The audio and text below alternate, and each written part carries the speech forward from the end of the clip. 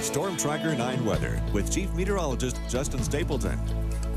All right, starting to transition to our next weather event here midweek, which is heavy rain expected and possible coastal river flooding. That's going to be the thing we're watching here in the Weather Center. We've still got winter weather advisories out. Those now mainly are for the northern coast range as you get above 2,500 feet and up and towards central Oregon, where they'll see wind and blowing snow as we head in towards Thursday's forecast. But right now, the big trouble is going to be the heavy rain expected over the next 24 hours. In fact, some rainfall estimates put about 1.5 inches for us here in the valley and possibly up close to 3 to 4 inches out to the coast. And where the real heavy stuff is right now with the cold front is it's just starting to approach the northern coastline. Look at some of the intensity of this rain around Mount St. Helens as you get down just outside of McMinnville over on the western slopes of Portland, and higher peaks still in the coast range getting it as snow. But you notice that everything right around Portland area, at least the metro anyway, is all rain as the snow lines with the warmer air that's been pumping in on the southerly winds today, pushing back up to around 3,000 feet.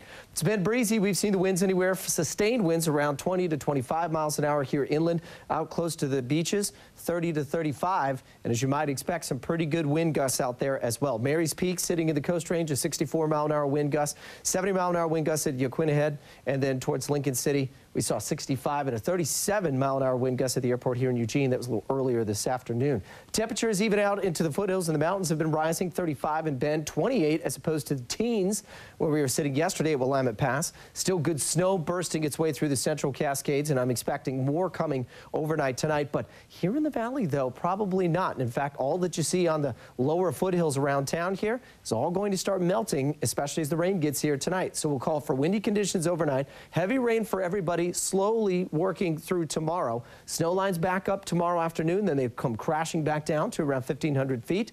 And with all that snow sort of melting as the rain hits it, we could be looking at some possible coastal river flooding. So we'll call for temperatures above freezing tonight, low 40s and windy conditions at the coast. Coast will likely see, especially north coast, we'll see a lot of heavy rain potential. This is a monster of a storm in the Gulf of Alaska, just churning all the way around, and this cold front is slowly inching its way down across the state. It's going to be a very slow mover. There's cold air moving in behind this too as we head in towards Thursday, Friday, and most of your weekend forecast. So let's break it down.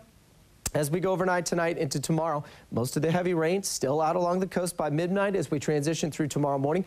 Our precision cast model still trying to cool us off fast enough that we could switch all that over to snow. But I think what we'll see these little green pockets here, I think that'll be the metro areas on the valley floors that will stay rain, and then all of the foothills again, 1,500 feet and above, will transition back to snow as we head towards late Thursday afternoon. Friday, Saturday, and Sunday, we've still got little smaller systems coming at us, but it's going to stay fairly wet as we get ready to kick off the holiday week next week. So heavy early morning rain. It will transition to mainly scattered showers by late afternoon. We'll see another hitter come through on Friday, then Saturday and Sunday we transition out of the rain. And right now for Christmas Eve and Christmas, looks like we may be drier, certainly, than we will be over the next couple of days. In the Umpqua Basin, rain on the valley floor, a mix as you get up into the mountains. Showers on Friday, then transitioning to a drier forecast for next week. Cascades, 4 to 8 inches of snow tomorrow. They'll continue to see plenty of snow up at the ski resorts this week.